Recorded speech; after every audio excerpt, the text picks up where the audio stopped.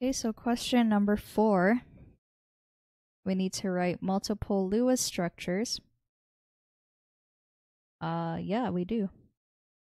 For each of these molecules and each of these ions, also showing the resonance forms.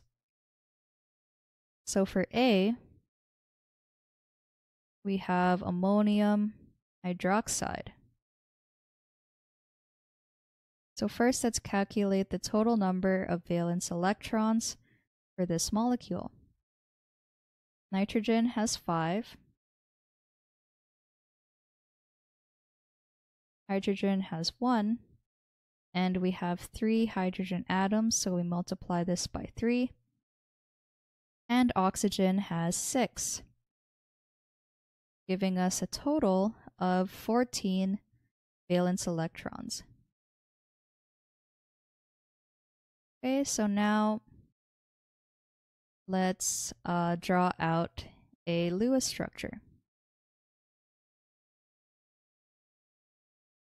So our nitrogen can be bonded with the 2 hydrogens, and the oxygen can be bonded with the second hydrogen. So this is the skeletal structure of our compound, and if we were to count out all the electrons we have so far, where each bond contains 2 bonding electrons, we only have 8 out of the 14. So we need to draw out 6 more. So we can draw 2 lone pairs on oxygen and just another lone pair on our nitrogen to complete their octets. So now we have all our 14 electrons and the correct Lewis structure for ammonium hydroxide. Okay, so now let's look at our second compound, C2H3Cl. And let's calculate the total number of valence electrons. So carbon has 4, multiplied by 2. Hydrogen has 1, multiplied by 3. And chlorine just has the 7. So adding these up, we get a total of 18 valence electrons.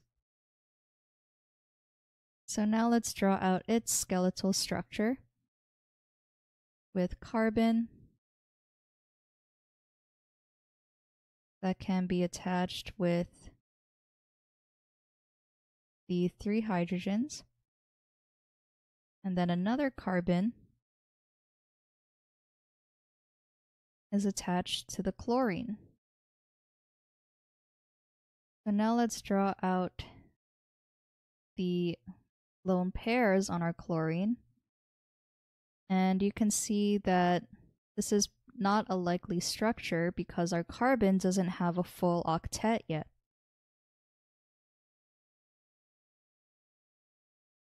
So, and we also have only 16 electrons in this structure as well. So let's see what happens if we were to take one of the hydrogens from our first carbon and place it on our second carbon. You can see that both of them don't have a full octet yet until we form a double bond between the two. So now let's count out the electrons. And we have our 18 electrons, and everything has a full octet, with the exception of hydrogen, which has a duet, but that's okay. And we have the correct Lewis structure. Okay, so for compound our compound letter C, we have carbon tetrachloride. So carbon has 4 valence electrons. Chlorine has 7 times 4. And we have a total of 32 electrons.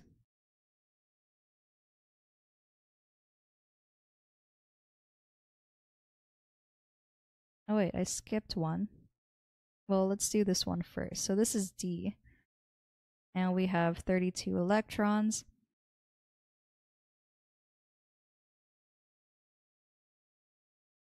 We will just have carbon. And we'll see what happens if we just have the 4 single bonds to chlorine and fill out all of the lone pairs.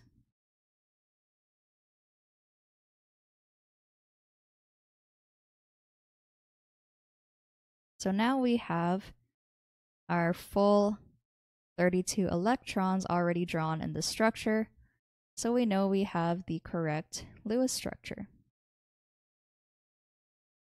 Let me just try to separate all of these, and I'll fit part C here.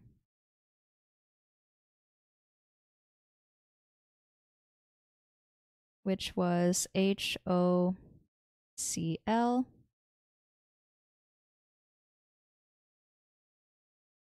Hydrogen has 1 valence electron, oxygen has 6, and chlorine has 7,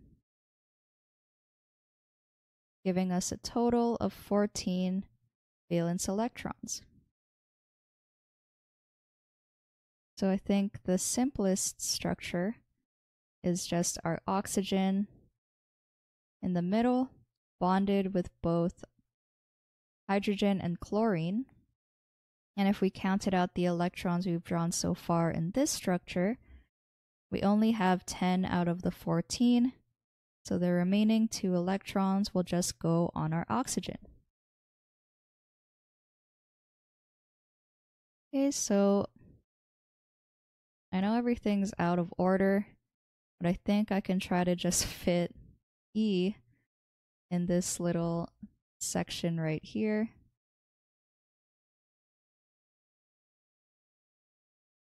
Just so that we can fit all the parts in part 1. Okay, so this is E. We have C2Br2. Calculating the total number of valence electrons. Carbon has 4 times 2. And bromine has 7 times 2.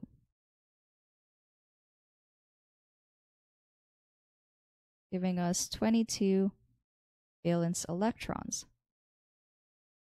So now, let's draw our 2 carbons bonded together, and each of them bonded to a bromine.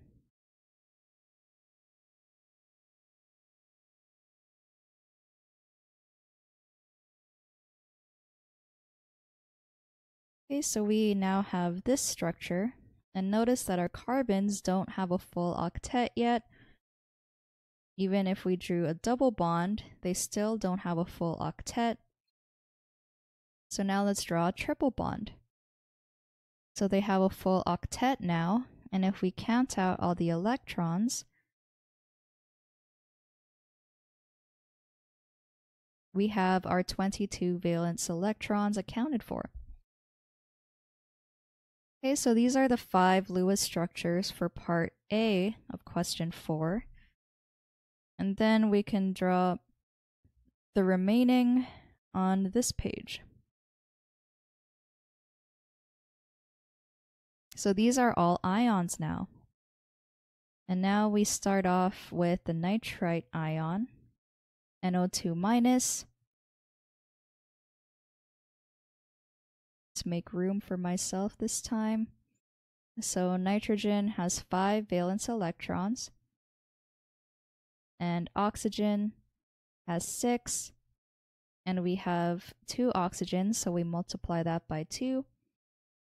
And we also need to add an additional electron since this ion has an overall negative charge. So this gives us a total of 18 valence electrons.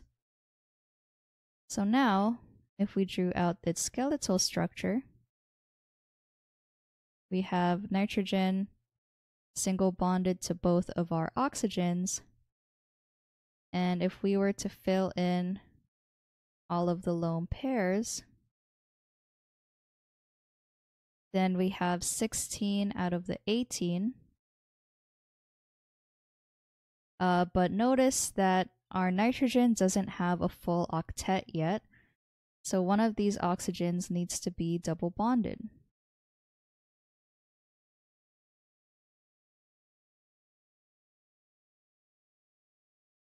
So now we have our 18 electrons, and we can show that this single bonded oxygen has a negative charge, and we can include its resonance structure just down here, where the first oxygen can have the negative charge, and the second oxygen will be double bonded. Okay, so these are the two Lewis structures or resonance structures that can be formed for part A. Now for part B, we have carbon dioxide. So carbon has 4 valence electrons, oxygen has 6, and we have 2 of them, giving us a total of 16 valence electrons. So now let's draw carbon as our central atom, and 2 single bonds to the oxygen. So notice that carbon doesn't have a full octet yet, so we can just make both of these double bonds and then fill in all of the lone pairs. So now we have our 18 electrons, our 16 electrons all accounted for, and the correct Lewis structure for carbon dioxide. And no more resonance structures can be formed since we have 2 double bonds on just both of the oxygens. So now we have SO3. So sulfur has 6 valence electrons. Oxygen also has 6, and we have 3 oxygen atoms, so we multiply that by 3 to give us a total of 24 valence electrons. So now, if we draw sulfur as our central atom and showed all of the bonds to the oxygens, and sulfur doesn't have a full octet yet. But actually, sulfur is one of those elements that are able to not follow the octet rule and have more than 8 electrons in its valence shell. So we can actually make all of these oxygens double bonded and then draw in all of the lone pairs that remain, like so. So this gives us our 24 electrons, and even if we calculated the formal charge of sulfur, we'll still get 0. So let's show how to do that.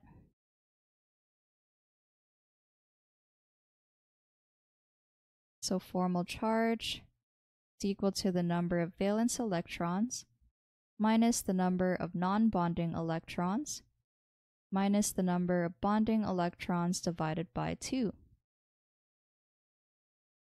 So for sulfur, there are 6 valence electrons, 0 non-bonding electrons, and we have 6 bonds, so we have 12 bonding electrons in total divided by 2.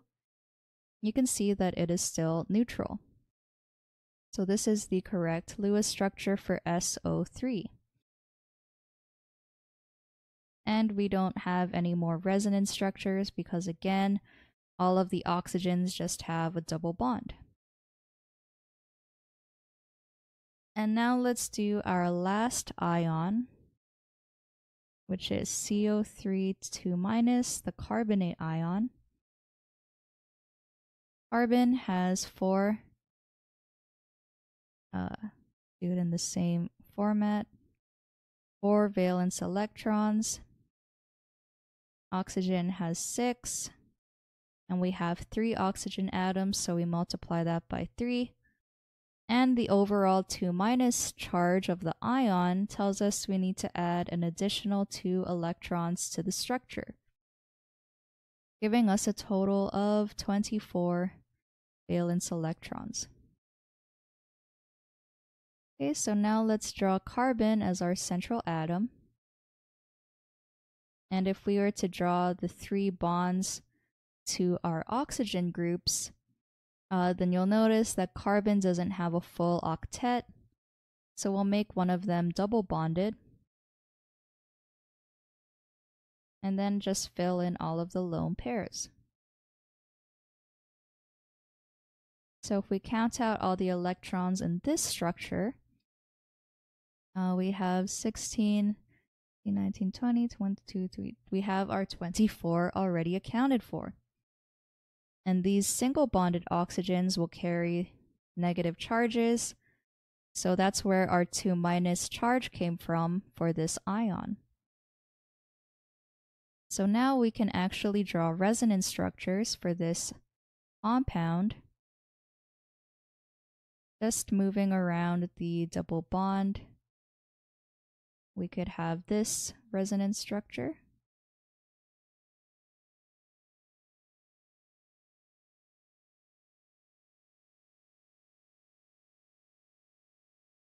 And this resonance structure.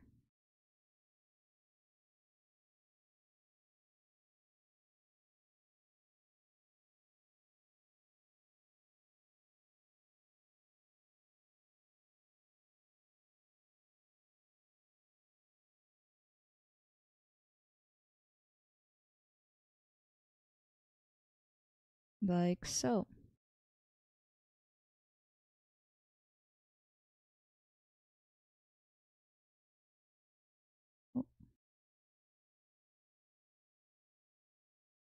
Okay, so these are our 4 molecules for part B. Okay, so let's go back to part A to see what the junior tutor said. It's so much more disorganized compared to my second page. But anyways, this was ammonium hydroxide, so that's correct. And then the double bond with the chlorine and the hydrogen. Yep, so that's correct as well. C was like over here for some reason. Oh, they stopped at C. Well, the first 3 are correct. And they started off doing the 4th one. Okay, so the 3 solutions given are correct. The remaining structures are missing.